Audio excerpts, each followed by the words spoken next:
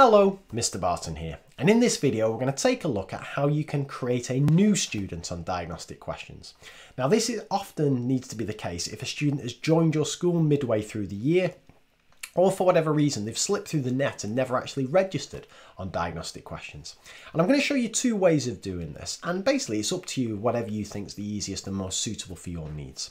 So the first one I'm going to call the manual way. So get yourself logged in and you're on the dashboard and just go down to students. Give that a click and this will show you every student in your school.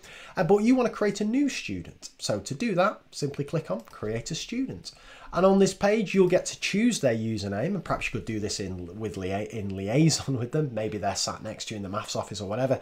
Come up with a username, first name, surname, email if you want them to receive notifications for when new quizzes are assigned and so on. Gender and date of birth, I'll just say at this stage, the reason we collect this, it's all anonymized, but it just helps with statistical analysis. It enables you to compare girls versus boys, both within your school and nationally. Likewise with date of birth, it means we can compare year 7s to year 11s and so on. You don't have to put those in though.